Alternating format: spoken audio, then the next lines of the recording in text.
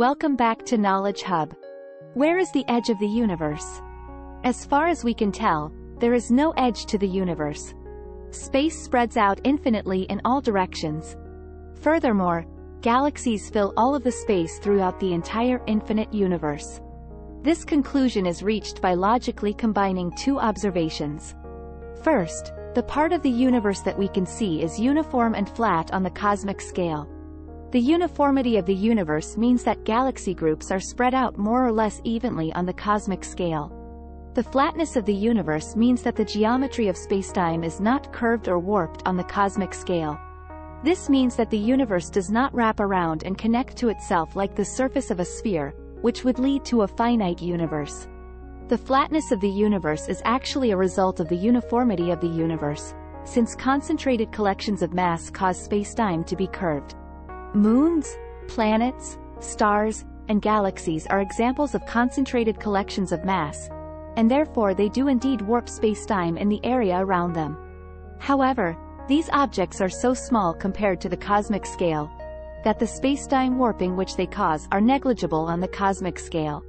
If you average over all of the moons, planets, stars, and galaxies in the universe in order to get a large-scale expression for the mass distribution of the universe, you find it to be constant. The second observation is that our corner of the universe is not special or different. Since the part of the universe that we can see is flat and uniform, and since our corner of the universe is not special, all parts of the universe must be flat and uniform. The only way for the universe to be flat and uniform literally everywhere is for the universe to be infinite and have no edge. This conclusion is hard for our puny human minds to comprehend, but it is the most logical conclusion given the scientific observations. If you flew a spaceship in a straight line through space forever, you would never reach a wall, a boundary, an edge, or even a region of the universe without galaxy groups. But how can the universe have no edge if it was created in the Big Bang? If the universe started as finite in size, shouldn't it still be finite? The answer is that the universe did not start out as finite in size. The Big Bang was not like a bomb on a table exploding and expanding to fill a room with debris. The Big Bang did not happen at one point in the universe. It happened everywhere in the universe at once. For this reason, the remnant of the Big Bang, the cosmic microwave background radiation, exists everywhere in space. Even today, we can look at any corner of the universe and see the cosmic microwave background radiation. The explosive expansion of the universe was not the case of a physical object expanding into space. Rather, it was a case of space itself expanding. The universe started out as an infinitely large object and has grown into an even larger infinitely large object. While it is difficult for humans to understand infinity, it is a perfectly valid mathematical and scientific concept. Indeed, it is a perfectly reasonable concept in science for an entity with infinite size to increase in size. Note that humans can only see part of the entire universe. We call this part the observable universe. Since light travels at a finite speed, it takes a certain amount of time for light to travel a specific distance. Many points in the universe are simply so far away that light from these points has not had enough time yet since the beginning of the universe to reach Earth. And since light travels at the very fastest speed possible, this means that no type of information or signal has had time to reach the Earth from these faraway points. Such locations are currently fundamentally outside our sphere of observation, i.e. outside of our observable universe. Every location in the universe has its own sphere of observation beyond which it cannot see.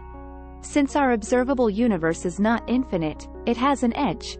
This is not to say that there is a wall of energy or a giant chasm at the edge of our observable universe. The edge simply marks the dividing line between locations that Earthlings can currently see and locations that we currently cannot. And although our observable universe has an edge, the universe as a whole is infinite and has no edge. As time marches on, more and more points in space have had time for their light to reach us. Therefore, our observable universe is constantly increasing in size. You may think therefore that after an eternity of time, the entire universe will be observable to humans. There is, however, a complication that prevents this. The universe itself is still expanding. Although the current expansion of the universe is not as rapid as during the Big Bang, it is just as real and important. As a result of the expansion of the universe, all galaxy groups are getting continually farther away from each other. Many galaxies are so far away from the Earth that the expansion of the universe causes them to recede from the Earth at a speed faster than light. While special relativity prevents two local objects from ever traveling faster than the speed of light relative to each other, it does not prevent two distant objects from traveling away from each other faster than the speed of light as a result of the expansion of the universe. Since these distant galaxies are receding away from Earth at a speed faster than light, the light from these galaxies will never reach us, no matter how long we wait. Therefore, these galaxies will always be outside of our observable universe. Another way of saying this is that although the size of the observable universe is increasing, the size of the actual universe is also increasing. The edge of the observable universe cannot keep up with the expansion of the universe, so that many galaxies are eternally beyond our observation.